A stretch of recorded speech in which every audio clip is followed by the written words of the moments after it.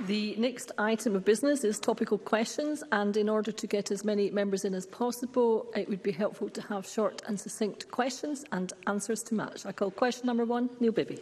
Thank you, Presiding Officer. To ask the Scottish Government what its response is to reports that decisions about the procurement of vessels 801 and 802 were rushed for political purposes. Cabinet Secretary Kate Forbes. Well, Presiding Officer, it is entirely wrong to suggest the contract award was rushed for political reasons. Firstly, the timetable does not support that notion, given that Ferguson's was publicly announced as the preferred bidder in August. Secondly, the contract was awarded in line with all of the procurement rules and practices in the normal way, as the Audit Scotland report confirms. And thirdly, Presiding Officer, contrary to what Jim McCall said this morning on the BBC, it was the Chief Executive of CMAL and Jim McCall himself who signed the contract. This is a man with a clear interest in shifting the blame on others when the root cause ultimately to the delays of these important vessels was the construction under FML. Neil Bibby. I thank the Cabinet Secretary for that response. Yesterday, the First Minister said she had no hesitation in answering any and all questions. Presiding Officer, I believe that Parliament must hear from the First Minister in detail this week. But in the First Minister's absence, is Kate Forbes able to confirm whether the award of this contract, without a full refund guarantee, was discussed and agreed by the Cabinet? If so, were they made aware of CMAL's concerns? Or if not, is the Scottish Government's position the decision to ignore CMAL was made by Derek Mackay and Derek Mackay alone? Cabinet Secretary. Presiding Officer, there has been a debate on this subject. There has been a statement on this subject. I am answering questions on this subject, and I have answered press queries on this subject. So in terms of scrutiny, I think the member will find that there has been significant scrutiny. In terms of the procurement process, as I said in my first answer, the procurement process was undertaken in good faith, following appropriate due diligence.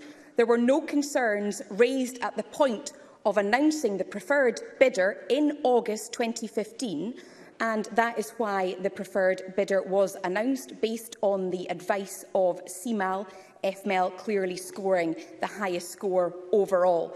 When concerns were raised, mitigations were put in place. That is all very well documented in the Audit Scotland report. Neil Bibby.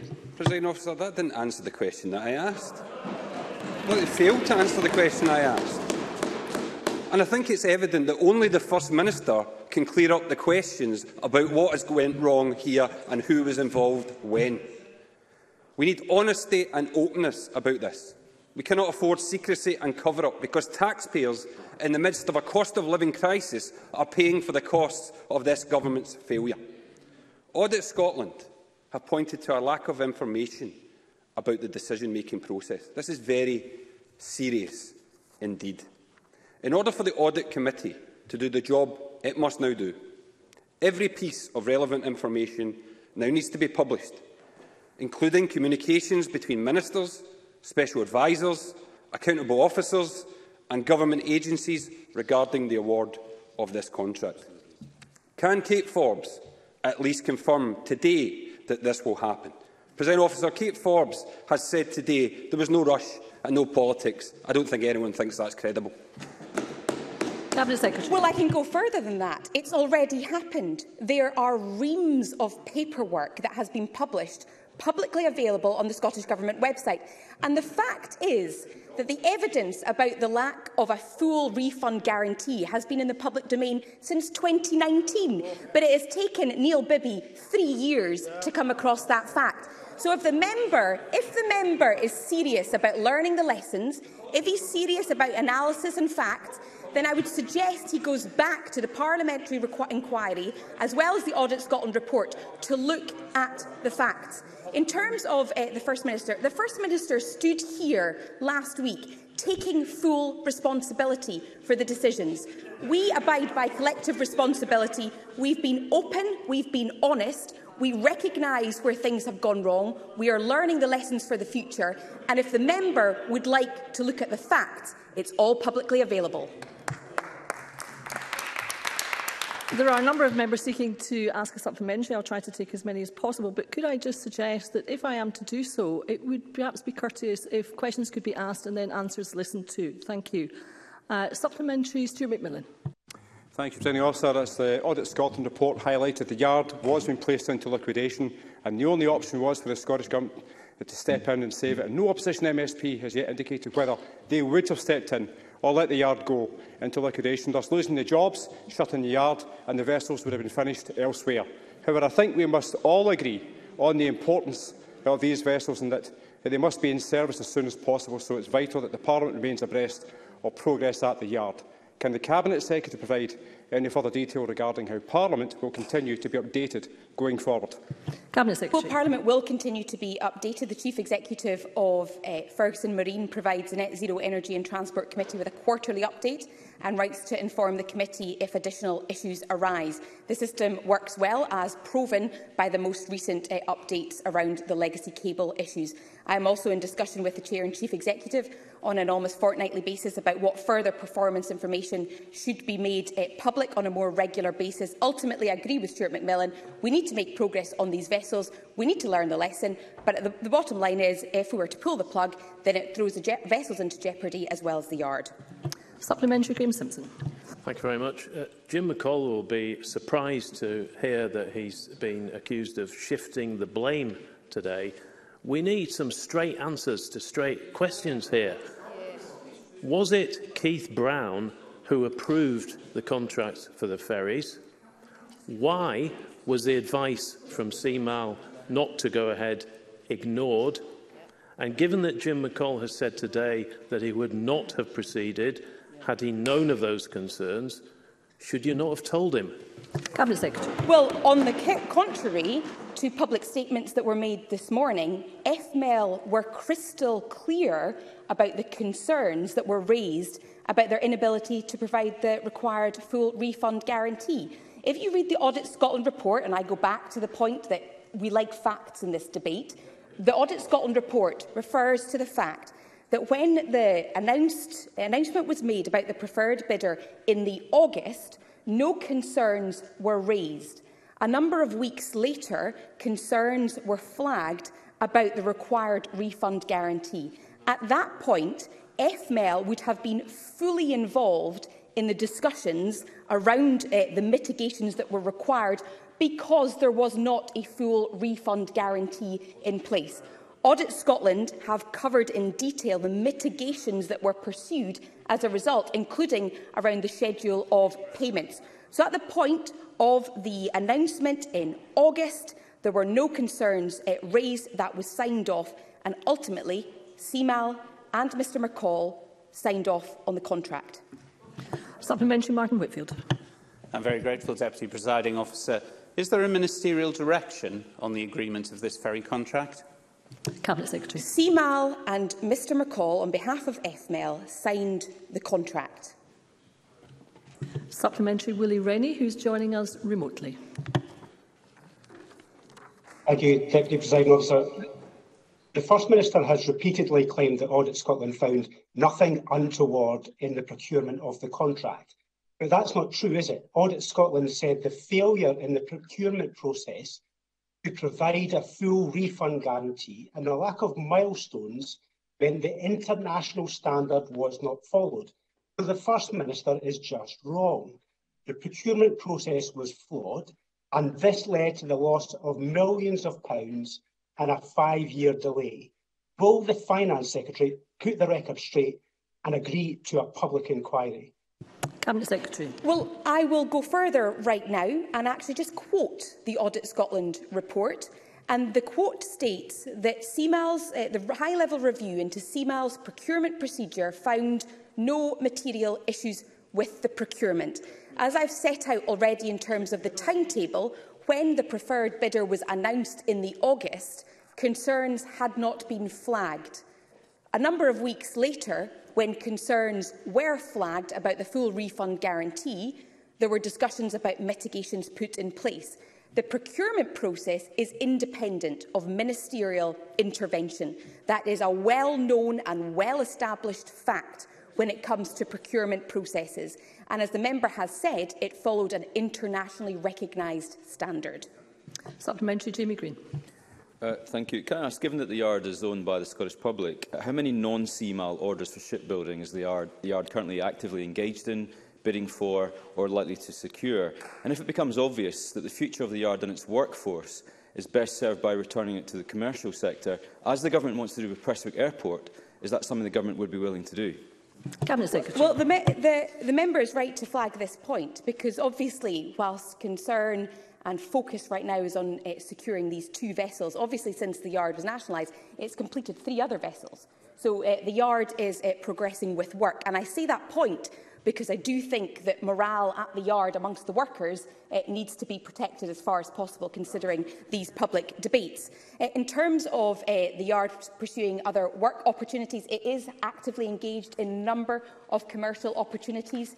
Obviously, these need to progress. And obviously, timetabling is key here, because it's at the point at which the 2 801 and 802 are completed that it would be looking to pursue other work opportunities. Supplementary, Paul McLennan. Thank you, Deputy Presiding Officer. If the contract had not been awarded at the time, it's highly likely that the shipyard would not have survived. And I agree with the STUC's Ros Fryer that the Scottish Government was 100% correct to intervene. But she was also clear we must not let the current issues distract from the need to build capacity in future orders.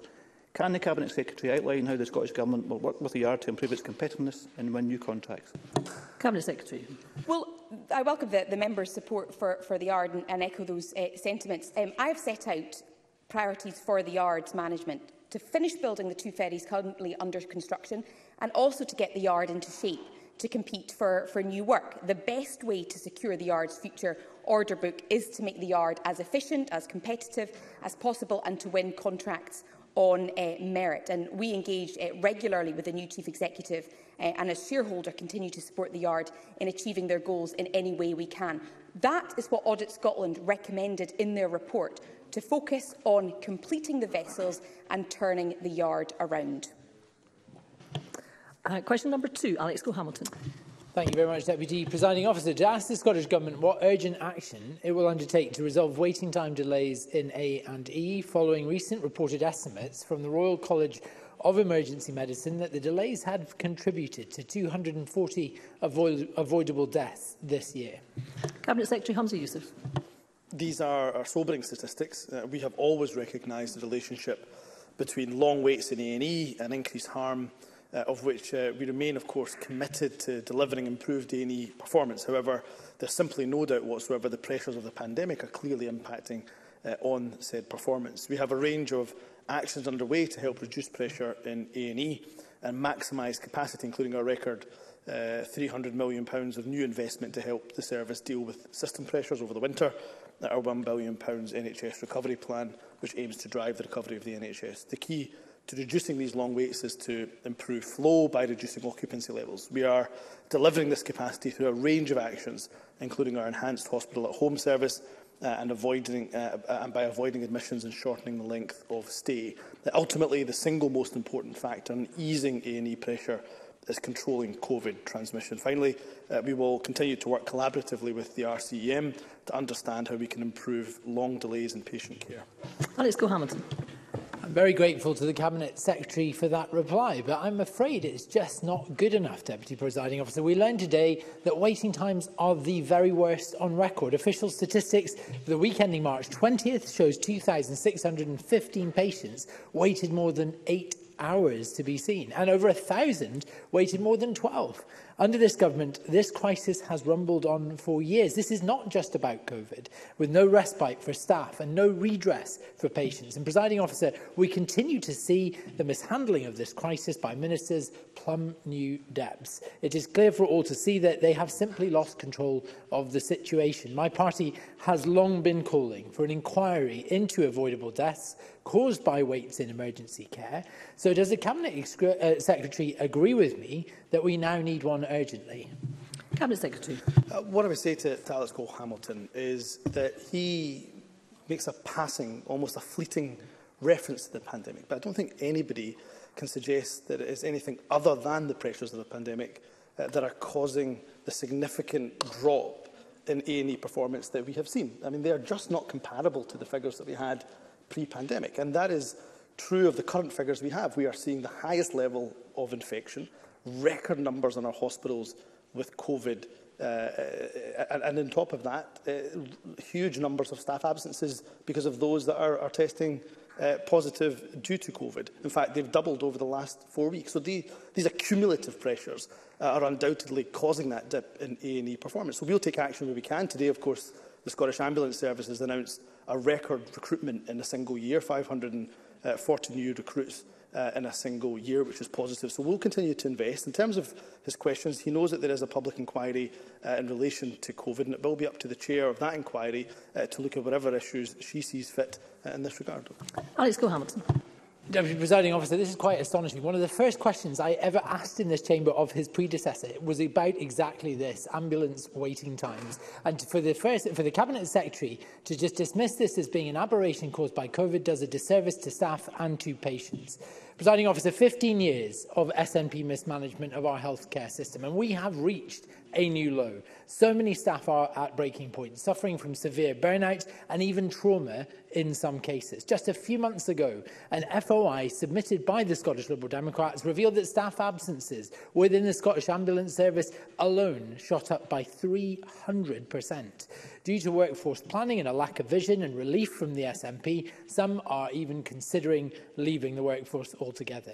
This SNP Green government voted down my party's staff... Could we have a question, please, Mr Hamilton? Time is moving on. They voted down our party's call for a staff burnout prevention strategy and dismissed calls Mr for... Mr Hamilton, I really want a question assembly. now. Time is moving on to the detriment of other members who also want a shot. Thank you. All the while, there's crisis worse, and so can I ask the Cabinet Secretary, what is he waiting for?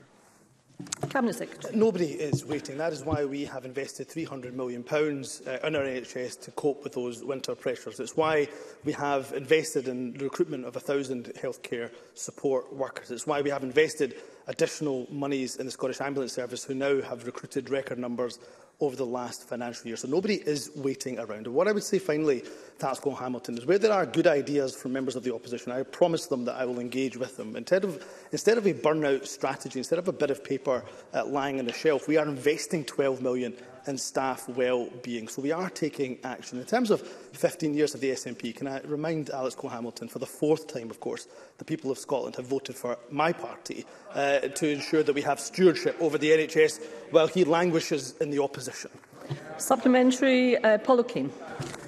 Thank you, Presiding Officer. Behind these truly shocking statistics are real people. People like those waiting at the RAH in Paisley, in my region, which the Cabinet Secretary visited a few weeks ago. Did the Cabinet Secretary listen on that visit to what staff told him about the pressures they are facing? Did he bother to talk to patients in Paisley who could have told him about waiting for hours, often in pain, in the back of an ambulance? And did he listen to Dr John Thompson, Vice President of the RCEM in Scotland, who said, and I quote, "The rhetoric of 'it's bad, but we're not as bad as elsewhere' is no longer applicable." So when will the Cabinet Secretary accept that people across the country are fed up of excuses? Indeed, pre-pandemic A&E targets have not been met for 2 years. And when will he accept that people want an NHS that works, not one where over 1,000 patients are waiting 12 hours to be seen in A&E? Cabinet Secretary. Christine, all the questions that you asked, yes, I met with staff at the RAH. Of course, I've spoken to patients up and down the country. I'm somebody who uses the health service, and my family use the health service ourselves. And I should say I'm grateful to every single member of our NHS and social care for the incredible, heroic efforts they've shown over the course of the pandemic. And what I would say to Paul O'Kane, nobody is suggesting, neither me, I know when the First Minister has stood at First Minister's questions, nobody has denied the fact that there were issues and challenges pre-pandemic. But I would hope that Paul O'Kane would recognise the reason for the scale of the challenge, the reason that we're seeing this level of pressure is because of the pressures of the pandemic. You cannot have record levels of infection, record levels of hospital occupancy with COVID, high numbers of staff absence due to COVID, and think that that is not having a severe impact. These last 2 years have frankly been the most difficult of the NHS's almost 74-year existence. And we will continue to invest in the health service. And of course, our record investment of £18 billion is well known. And I will continue to engage with the RCM on his final point with Dr John Thompson, as I have done during the course of my time as Health Secretary. Supplementary, Sue Webber. Thank you, Deputy Presiding Officer. Cabinet Secretary, we've heard that new statistics this week revealed the worst A&E waiting times on record. Almost 2 in 5 not seen within 4 hours, while shamefully over 1,000 people spent more than 12 hours in A&E department. It's tragic, but abundantly clear that hundreds more people will die in A&E if the SNP government do not wake up and smell the coffee.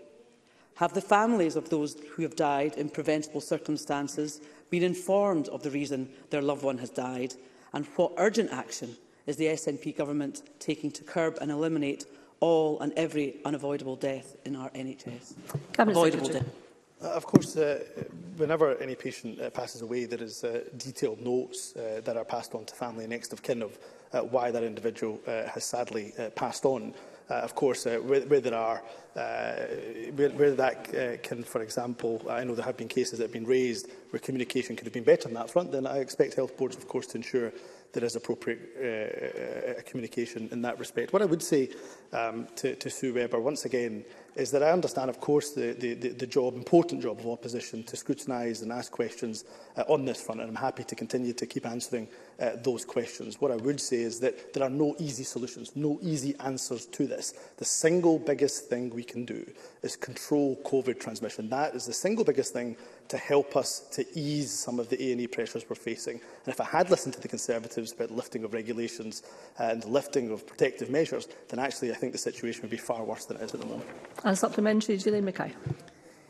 Thank you, Deputy Presiding Officer. This unprecedented pressure will have undoubtedly added a further burden to an already tired workforce, both in A&E and in GP out of hours. Reports of deaths due to A&E waits will have been really hard reading for staff who have been under pressure for quite some time. Given this further pressure, what further measures can the Scottish Government take to support this vital workforce? Cabinet Secretary. Well, I think ensuring that our staff are well treated and well taken care of, both in terms of their mental well-being, and I've referenced some of the investment we've made in that regard, ensuring that they are well paid, and they are, of course, the best paid in the entire UK, and ensuring that we are growing that workforce as per our national workforce strategy that was recently launched, means that, of course, as we recover, and we will, of course, recover, then expanding that workforce will be vital to that recovery effort. And what I will say is the conversations that we are having and have been having for many months now with health boards up and down the country is that we know that this will not be the last wave of COVID that we will experience, unfortunately, and therefore it's really vital for us to do our best to try to insulate both unscheduled care and also planned care from future shocks. And we hope to be announcing some changes to IPC guidance in the very near future. Thank you. And that concludes topical questions. And it's now time to move on to the next item of business. I'll allow a very short pause in order for front bench teams to move if they wish.